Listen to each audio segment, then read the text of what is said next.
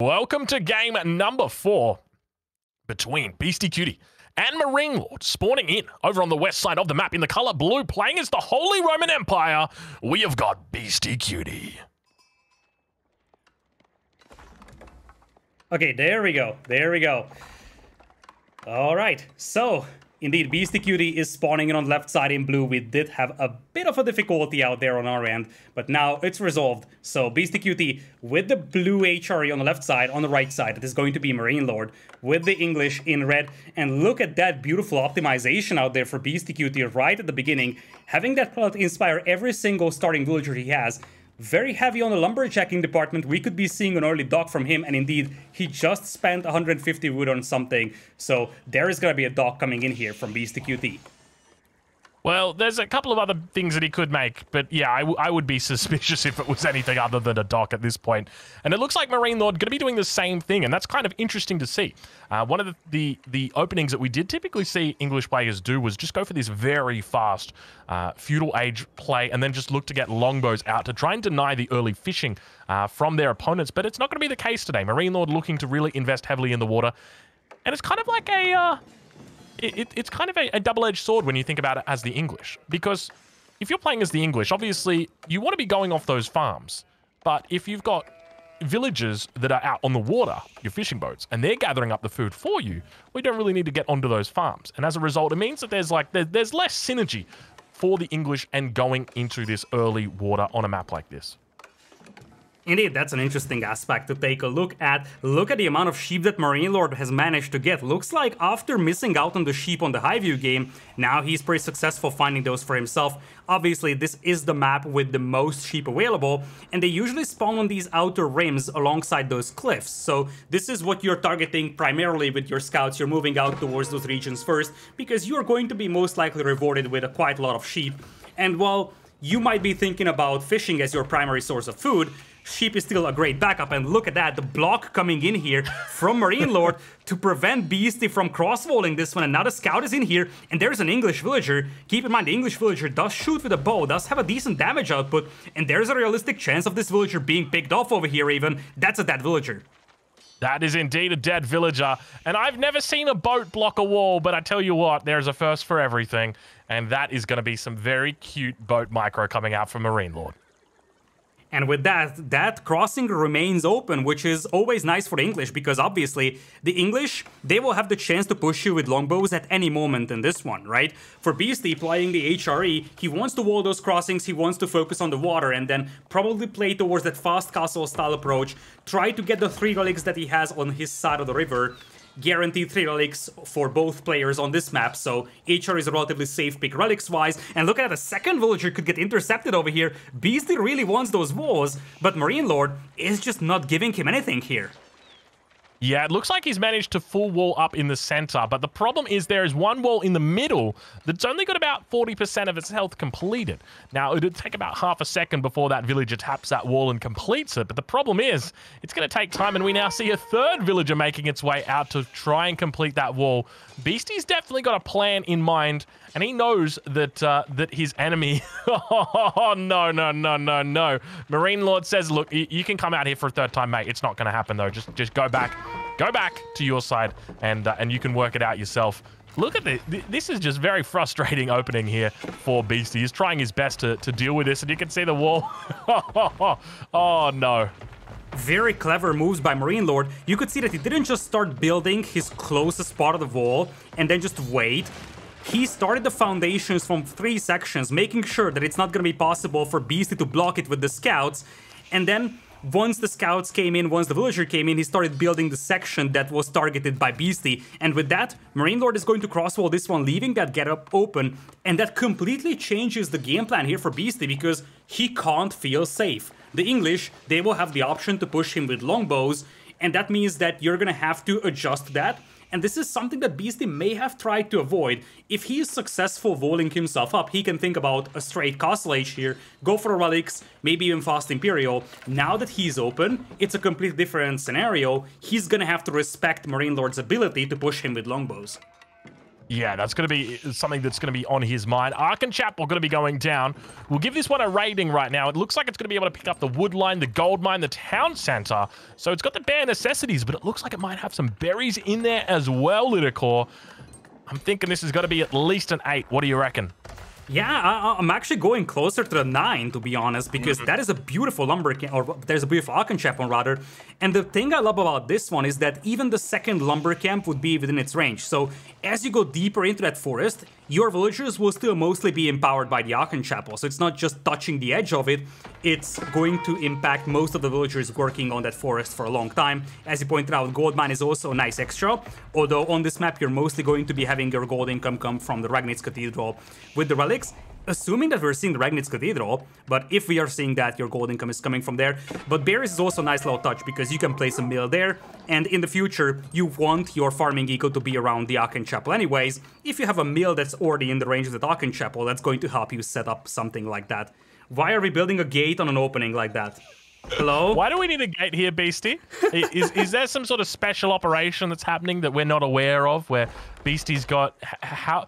I mean, there is the possibility that he could wall around the wall, but maybe Beasty's living in a parallel universe where on his screen he thinks he's walled off this crossing.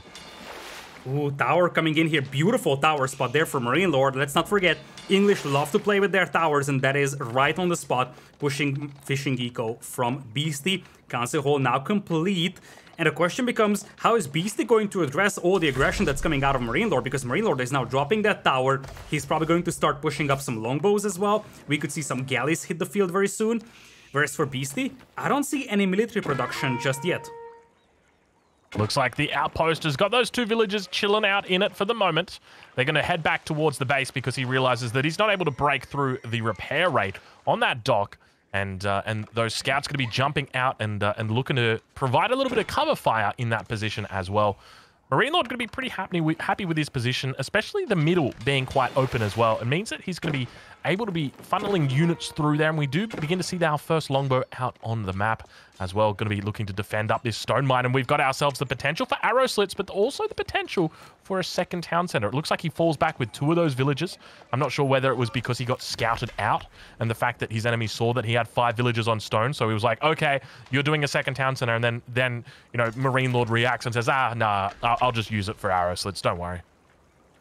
Looks like in the meantime, Beastyqt is thinking about straight Castle Age over here, and as you pointed out, he saw the stone miners, so he's like, okay, you are going for potentially multiple town centers over here, I can go to Castle Age, and you see there are a couple of longbows coming through, but in the end, you should be able to get a stable up and get like 1 knight out to deal with those by the time they arrive. So these shouldn't be able to do that much damage to Beastyqt. And when Beastyqt gets up to Castle Age, he's gonna be able to secure those relics for himself. 2 are to the north and 1 to the south of his base. And honestly, if he gets some map presence for himself, remember that the northern crossing, I don't think it's walled by MarineLorD, indeed it isn't. If he builds a gate there and crosses the river with a prelate, he could even yoink some relic from the side of MarineLorD. Yeah, it's a really good point. Obviously, on this map, you do get 3 relics aside. So there's not 5 relics here. There are 6 relics. And so it does mean there are more relics to yoink. So that is definitely something that he's going to be looking to do. But now moving around with just a handful of longbows. Only 3 of these guys together with a scout going to be looking to pick off villagers. Looks like everybody makes it back towards the town center. The stable's already down and the knight going to be coming out, able to clean this up. But it is going to cause quite a bit of idle time here. He's going to look to try and pick off some villagers if he can. You can see one of them managing to make it away with 14 health on it. And those longbows continue to round the corner, looking to dish out damage. But that stable going to be rallied towards this position. A MarineLorD going to castle as well. King's Palace coming out for him. He is still mining a bit of a stone, so technically a 3rd town center is not an impossible idea. And if you think about that, if you're expecting the HRE player to go for a fast Imperial with the Palace of Swabia, you might need that 3rd town center to make sure that you're not falling behind very fast in terms of villagers. You want to make sure that the villager gap is not massive, and you're essentially matching the economy of the opponent. First relic, as you pointed out, is now coming in here for Beastyqt. We do have a galley for him as well, not something that MarineLorD has though, so the only naval vessel, at least combat vessel on the river, belongs to Beastyqt right now.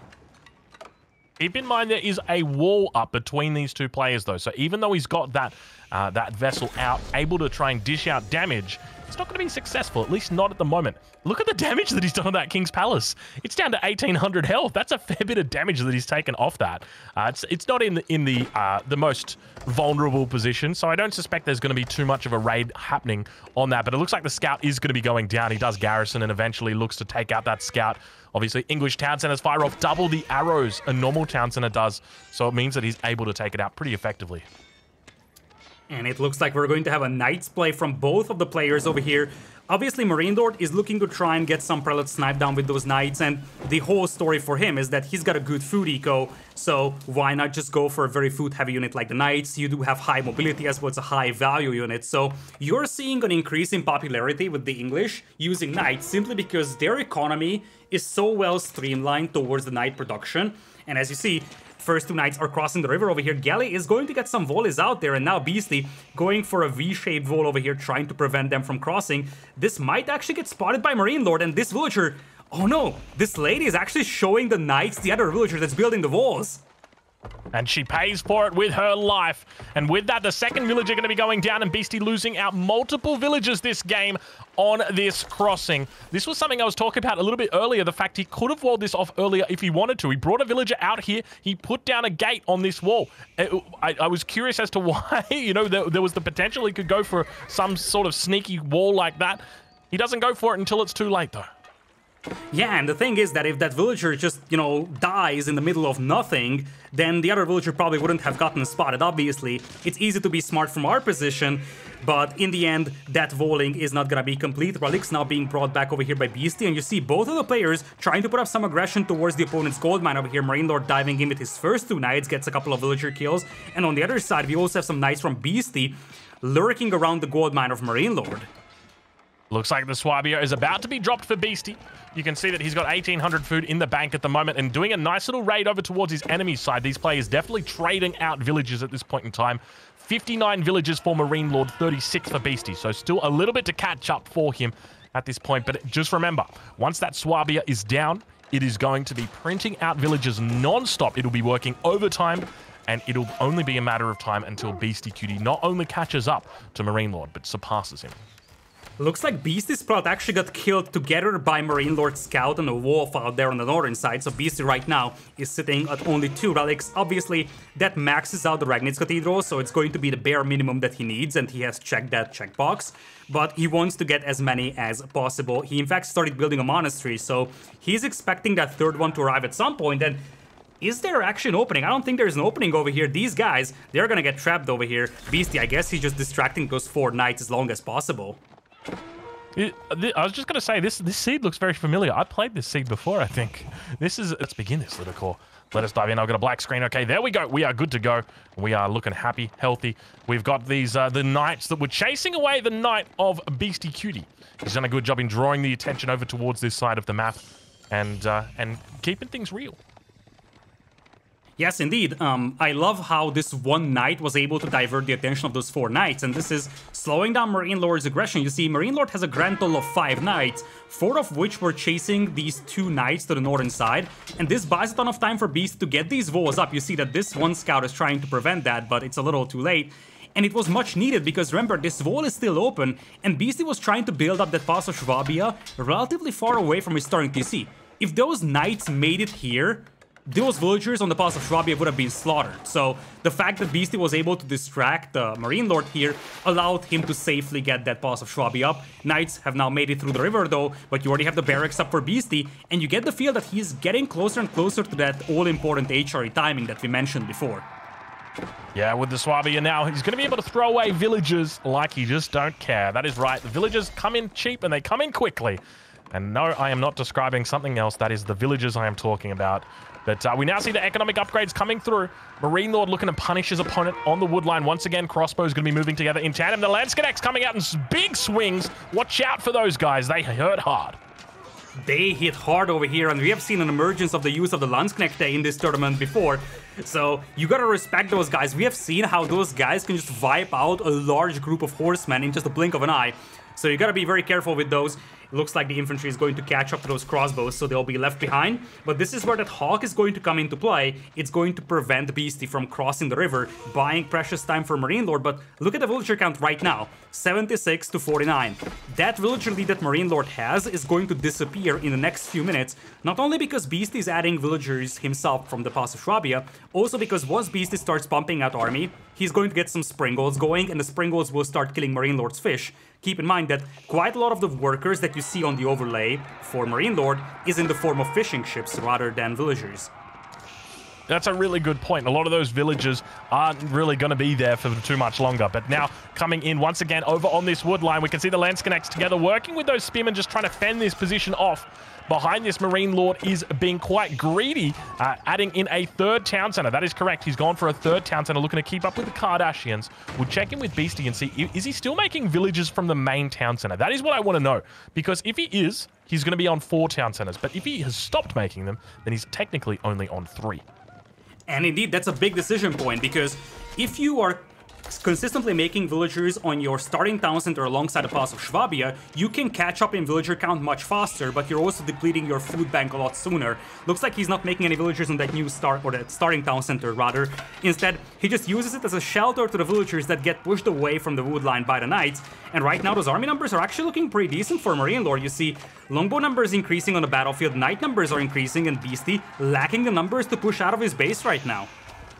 Yeah, this isn't looking good for him right now. He's having a tough time. And there's longbows that have been thrown in here as well, which are going to help out against those Landsconnects. The numbers just really not looking good for Beasty. He's having a tough time throwing together an army. He's got 12 military compared to the 32 of MarineLorD. And this could be a very tough position right now. This could be a very tough position, and here's the deal. HRE, if you let them use that Pass of Schwabia, if you let them grab those eco upgrades, it's gonna be brutal. But this is not something that MarineLorD lets Beasty have.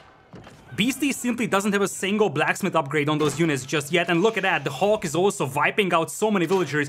Beasty is struggling to access food, but more importantly, his army is not combat ready yet, whereas for MarineLorD, he's got good upgrades. He's got the knights out there, he's got the archers, the longbows, the crossbows, and more importantly, he's also grabbing the blacksmith upgrades in a very good offensive position. Would love to see a forward tower actually from MarineLorD here. Yeah, but now the Bombard has come out, and this is going to be able to help Beastyqt and save his position. It's going to enable him to give himself a little bit more space, grow that space out, because that Bombard is going to help snipe away any of these longbows, any of these knights. And the knights do run in, but obviously the spearmen together with the men-at-arms are going to work to take that down. He's going to be able to pull villages if things do go sour for him.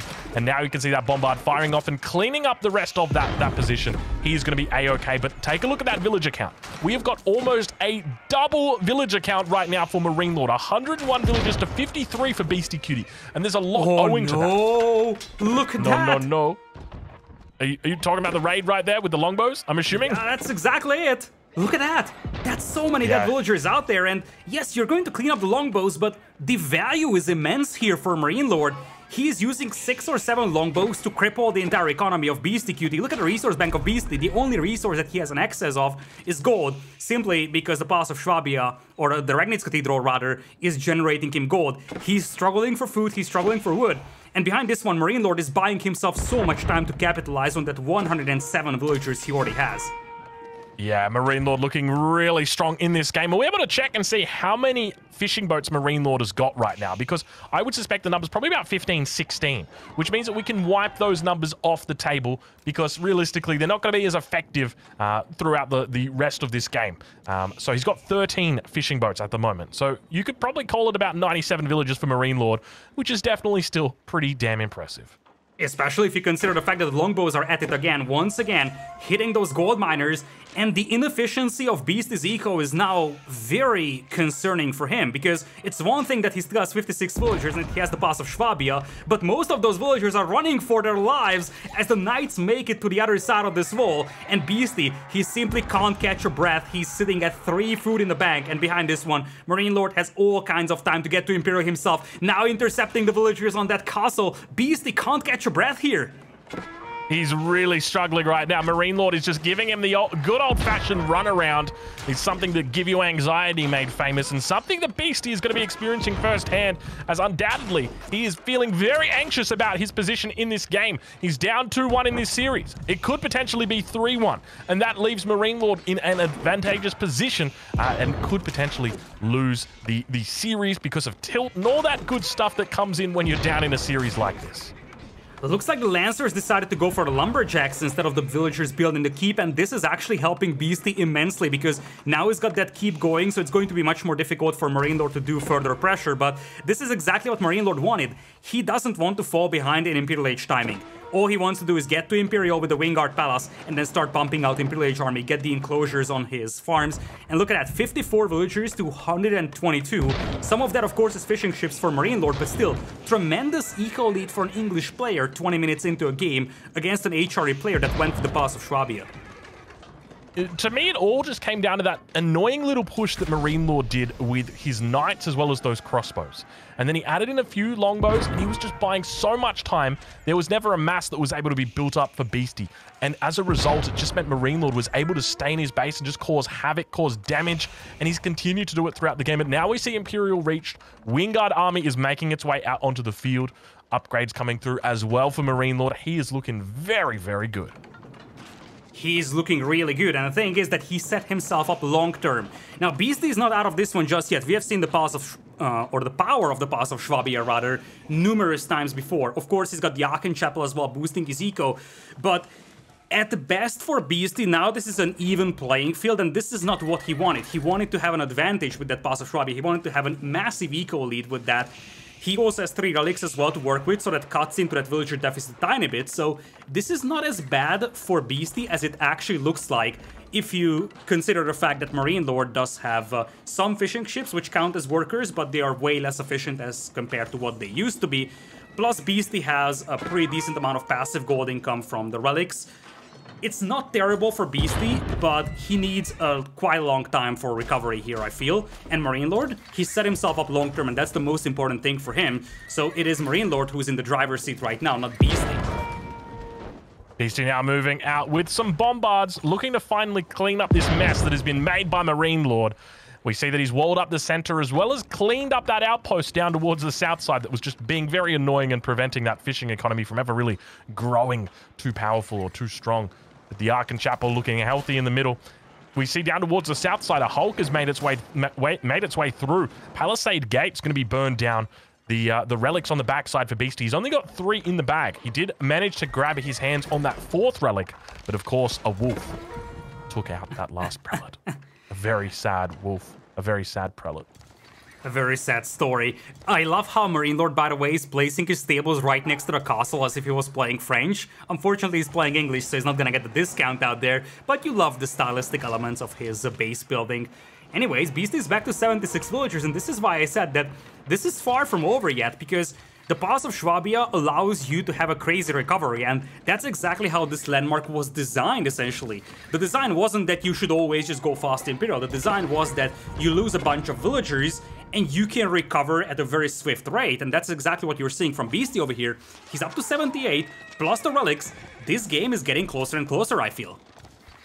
Spearman numbers looking pretty healthy for him, and keep in mind, MarineLorD has added a whole bunch of stables, as you mentioned, all around that keep, almost looking like a French player. And I guess one of the things to note is with these large numbers of Spearmen, he's going to have an effective counter, but now the Horsemen going to be able to run in. Villagers getting pulled to try and repair, but you can see he's completely blocked out, unable to actually take it. Look at the bombard, it's circling around in corners, it goes down. This is terrible right now for Beastyqt. Oh, the value lost over there is massive. He does have the Spearman though, so he might be able to keep that keep alive over there, but a lot of resources lost. Huge horse of horsemen coming through the crossing though, but Beasty does have the perfect response to that, and right now the problem for MarineLorD is that he wasn't expecting a mass spearman here apparently. He was going for horsemen, and you see he's just bumping into a huge amount of spearmen. Actually decides to take this engagement over here. You get the feel that this is really good here for Beasty, especially after sinking that Hawk with the last bombard he has. Loses the bombard to the Springbolt fire though. Really nice play there for MarineLorD. I'm impressed with the way that he's able to hold here up against these full spearmen. I guess the one thing to note is we don't yet have that elite spearman upgrade coming through just yet for Beasty. MarineLorD going to be trying his best to hold on to his position. He's got hand cannoneers as well as horsemen coming in on the front line. And this is the consequence of having that English economy. You've got so much food, you might as well spend it on something, and horsemen are going to be the name of the game here as he looks to really try and capitalize on that economy, forcing away the spearmen with the horsemen. Beautiful stuff. Yeah, that's exactly it. You're just flooding horsemen because you have an infinite amount of food and you're just gathering so much.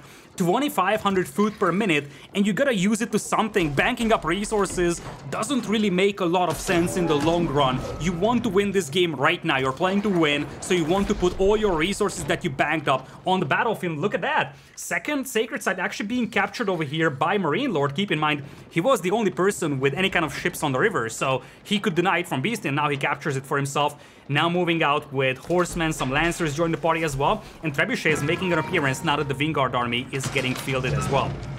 MarineLorD is on 200 population right now. He's got plenty of resources in the bank. He's going to be stacking up those reinforcements. We also see a Lidakor come out. That is correct. A Lidakor has made its way onto the field.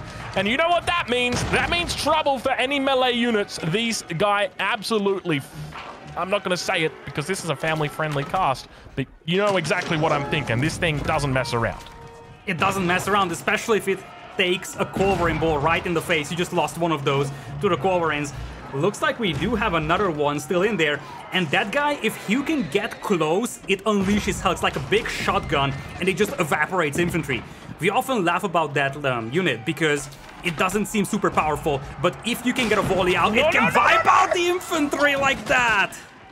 That was massive right there. It gets off a big barrage. I'm not sure how much damage it did, but it looks scary. I love the way that it just sits there staring into the distance like it's witnessed 1,000 wars before it. And now Beastyqt falls back towards his castle, but there's so many horsemen here. He's got barely anything to deal with it. The elite spears are finally coming out, and the village is going to be able to repair up that culverin. Unfortunately, it looks like it's going to be able to survive an expensive unit here as the second culverin joins the battle, beginning to focus down the siege of his opponent. He works his way to the front, and they're going to have to fall back. The Springles make their way towards the enemy side of that battlefield, and Beastyqt holds for another second, it seems. Beasty holds, and that castle was lit aflame. Now there is emergency repairs available though for Beasty. He unleashes the first volley with the culverins, takes down one of the trebuchets, loses one of the culverins in the process though, but he keeps the castle alive, and that's what he needs. He needs to make sure he doesn't lose that, but he can't afford to lose those precious culverins. Second volley comes out from MarineLorD, takes down another culverin. Really, really unfortunate positioning there for Beastyqt. Just letting that culverin come forward. He tried to get some nice snipes in, but obviously siege works. Not being in means that he doesn't have that extra health. In addition to that, we've also got greased axles up for MarineLorD, which means he's got those extra quick culverin, or rather springles. But now the Lidakor coming out onto the front line, it looks like they're going to be able to focus it down. MarineLorD going to be struggling there as one of the Lidakors unfortunately loses its life. He's got a handful of springles that are still here. Also got the trebuchets on the backside that are just slowly but steadily working on that keep. Oh my lord, isn't it beautiful? Look at that farming economy for MarineLorD. It tells you a lot about the English farming economy and its power that we are seeing 2,700 food per minute for MarineLorD as compared to 1,600 for Beasty, who does have the power of the Aachen Chapel. That is brutal. That is an insane amount of food. And MarineLorD, this is the reason why he's going hand cannoneers and horsemen. He needs to convert it to some food-heavy units, and that's exactly what he's doing, taking a good engagement over here against the hand cannoneers, but the culverin is able to retaliate against the Springles. Beastyqt with just not a lot of production in queue right now. 6 spearmen, 2 Landsconnects. He's got more than enough resources right now if he wanted to. He could have 15 spearmen out here easily on this field. He could have 30 spearmen out here on this field if he had the production for it. And now he's going to continue funneling out villagers onto this front side, looking to repair up any potential culverin that are out here. We've got plenty of hand cannoneers that are coming out as well for MarineLorD. So that's going to be difficult for him to hold on, but those villagers are going to be able to easily repair up that culverin. And things are starting to look a little bit better for Beasty. He's keeping his head above water. He's managed to even up the villager count. He's on 129. Now it's about surviving. He's managed to survive up until here. The question is whether he can survive another 30 minutes to put himself in a decent spot. Yeah, that's exactly it. I mean, MarineLorD's pressure is amping up over here. You see a castle. Now the first foothold of MarineLorD on Beasty's side of the river. Culverin actually pushing pretty deep over here, trying to find some kills on those trebuchets, because you know that you need to snipe those trebuchets. Beasty can't afford to lose those production buildings on the front line. He needs to snipe some of those trebuchets. Looks like a castle is going up over here. Beasty is going to be forced to migrate, and as you said, it is a concerning sight to see that Beasty's numbers aren't looking great. He was able to decap the Sacred Site to the south, notably, which was like at 6 minutes or so Sacred Site countdown, so at least that checkbox is now checked for Beasty. But still, this is gonna be an incredibly difficult hold for Beasty to make. He falls back from that position. A lot of horsemen going to be coming out here. A huge amount of hand cannoneers as well. He runs underneath to keep the boiling oil gets spread out, and now those spearmen going to be able to clean up those horsemen very effectively. Fortunately, everything looks good for him at the moment. At the same time, he's continuing to fire off on those hand cannoneers with the Culverin. These guys actually dish out a fair bit of damage. You've got to be careful when you're dealing with mass Culverin. Surprisingly, they're quite effective against infantry, especially these high health infantry units like the hand cannoneers. Yeah, that's exactly. They do have a great base damage, and it helps you just turn them into a good general purpose unit. Plus, of course, you can snipe enemy anti-siege weapons with that, and you see Beasty, he's turning himself into an AoE 3 player with the amount of cannons that he's fielding on the battlefield. Now he's got 4 Culverins out there, and we're getting closer and closer to that full siege composition that Beasty loves to use. He's gonna have 4 Culverins out now, adding bombards as well against that keep. Did you see the production right there for MarineLorD? He's got 38 production buildings all rallied to the front right now. That is a lot of production. Let's take a look and see Beasty's production, because he's losing his barracks on the front side. He's lost 3 already. The 4th one probably going to be going down shortly. Those bombards are going to be, or those trebuchets rather, going to be sitting underneath that very safe keep. But we've got 16 production buildings out for Beasty. It looks like 6 stables, 7 barracks, and 2 siege workshops. I mean, for Beasty, it's realistically 2 production buildings. We all know that the only production building that he loves to use is the siege workshop, right? That is exactly it. That is exactly it. But Beasty's starting to look decent. I mean, he's made his way up to 200 population, right? Like, and this is the thing. MarineLorD bought himself so much time with those early attacks. He had a great big lead. But if you were to ask me who's in a better position right now, you'd probably have to hand it over to Beasty. MarineLorD, sure, he's got a decent mass, but Beasty's on 200 pop. He's made his way up to 140 vills. He's looking good.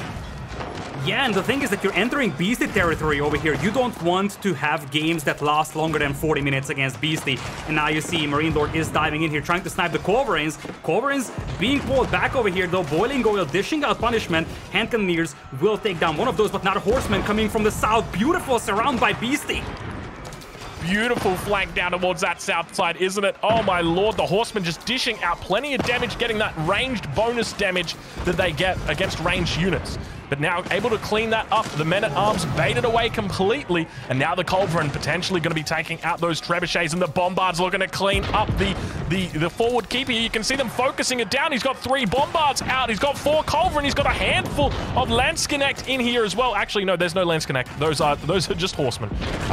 They look like Landsknecht with horses.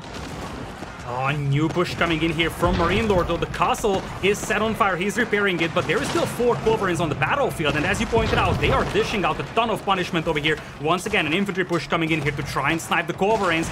Boiling oil helping out a lot, and the bombard is gonna be the main target over here. MarineLorD trying to save that keep over there. Beasty simultaneously triggering the emergency repairs on his own keep to keep it alive as long as possible. Still, MarineLorD's level of pressure over here is crazy, and Beasty, he's in for a long defense over here, because MarineLorD is not running out of juice anytime soon. Yeah, this is exactly it. The Culverin continue to move forward. He's got a nice little bit of a wall here just to give himself a bit of room to move. But the Culverin going to have to fall back. He's baited them almost a little bit too far forward. Landsknecht going to be coming out and dishing out plenty of damage. The hand cannoneers take out the first Culverin. 3 more remain. You can see them making their way through. They're trying to be able to hit that backside, but fortunately the Culverin once again scoot and shoot their way out of there. Hand cannoneers continue to move forward. We don't see any mangonels out for Beasty at this point in time. You can't help but think just a single mangonel on the backside would really help him out right now. Yeah, a single mangonel would help so much over here. There's not a single springald on the battlefield right now for MarineLorD. And even if there was, supported by the Culverins, you could still make it work. The castle goes down over here for Beasty, which leaves the entire front of his base wide open right now. 73 army versus only 31 from Beasty. And the Culverins are nice, but if you don't have a front line, it simply won't survive. Another keep being attempted over here as MarineLorD is pushing up. This keep might not even go up over here if MarineLorD opens fire in time. Yeah, this is looking bad for Beasty. Just the power of the Wingard is coming in right now. This is a landmark that I happily crowned the best landmark in the game for the late game, and this is the reason why. Non-stop trebuchets coming out from MarineLorD, and he pays just a very small price for them. It is an incredible landmark, and it enables him to just have constant levels of siege throughout this late game, and it means he's able to clean up all of the buildings that get placed down. He's worked his way towards the back of the enemy base. The hand cannoneers, together with the men-at-arms, continue crunching through. Looks like the Culverin on the south side here are trying to position themselves in a way to try and take out those trebuchets, but they're just having a tough time getting through. And as you pointed out, the amount of resources that you save on the Wingard army is insane. To put this into context, the entire army that you're getting in the Wingard army costs 1,300 resources. You pay 400 resources total for the Wingard army. You save 900 resources per batch of units on the Wingard Palace. Insanely valuable, especially on the cost of the trebuchets. You can continuously pop out siege onto the battlefield, and you will always have enough firepower to deal with buildings. This is one of the biggest powers of the English late game, the ability to constantly push your buildings because they never run out of anti-building siege. Beasty now down to 150 population. Not a lot of resources in the bank at this point. Less than 200 less than 200 gold, less than 300 food. He is struggling to keep himself above water right now. He's trying his best to take out those trebuchets. It's 3 of them that remain over on the front side. A 4th one going to be reinforcing. He loses the Culverin though. This isn't looking good for him right now. Maxed out MarineLorD continues pushing through the base. There's a whole bunch of landmarks here, and we've got ourselves a bit of a keep going down on the opposite side of the map. Beasty is looking for gold, and he's found it, except it's MarineLorD's, and MarineLorD doesn't want him to have it. So now turns his attention towards that side, down to 140 population. Beasty is indeed struggling right now. This is not looking good for him. Man. Not at all, especially if this keep gets denied over here. So many villagers going down, and sure thing, you can replenish villagers using the Pass of Schwabia, but not if you run out of food, and not on the other side of the map. Now the man-at-arms are pushing in here. Keep gets cancelled by Beasty. He's floating 2,000 stone. He can afford to build keeps. The problem is that he can't keep them alive, as MarineLorD is pushing deeper and deeper into his base, and that deadly combination of men-at-arms, hand cannoneers, and trebuchets is just never ending. We're up to 55 men-at-arms for MarineLorD. That flood is just non-stop. 3,500 food per minute for MarineLorD is fueling that flood of units for our red player here. He's got so many units out. He's got 53 men-at-arms on the field at the moment. It is a huge amount of men-at-arms that he's got in his back pocket. And look at this. You know, sure, the keep went up on your enemy side, but guess what? There's one villager that's left over there. Beasty marched 15 villagers for that gold mine, and now there's only a single villager that remains to mine gold. He is not a happy camper. That is definitely not the case. But this is a struggle that he is on, and he's going to continue working his way towards a victory of some sort, but he's down to 109 population. MarineLorD on the other side, maxed out still. And MarineLorD is not running out of juice at all. You see, he's also stripping the map barren of wood. He has banged up 7,000 wood, so even if this push somehow stalls out, he has so many backup resources to work with. You see, he's constantly assaulting this keep over here, and even the boiling oil is not enough deterrent now. MarineLorD's superiority is so big here, numbers-wise, that he can afford to run underneath the castle, take the damage from the boiling oil, but still take a good engagement because he's killing villagers underneath, making sure that there is no more repairs coming in. And when emergency repairs are gone, that castle will fall. Beasty knows that, and MarineLorD is going to take game number 4. Very convincing play with the English on Mongolian Heights, moving to 3-1. Impressive stuff right there from MarineLorD. That was insane. I'm so, I don't even know where to start. You know, I know where to start. Actually, I take it back. That wall in the middle, that is what set the pace for this game. It all goes back to that wall. Remember back when he put up that silly little wall and made a bit of a longbow tunnel? That is what changed everything, because it meant those longbows got through. And sure, those longbows got cleaned up, but guess what? There were knights that followed them up, and then there were crossbows that followed them up. And it was so much pressure that was applied to a player who just wanted to go Imperial. Just leave me alone, man. I just want to go fast Imperial. He wasn't able to do it. MarineLorD punishes it massively. Very well played.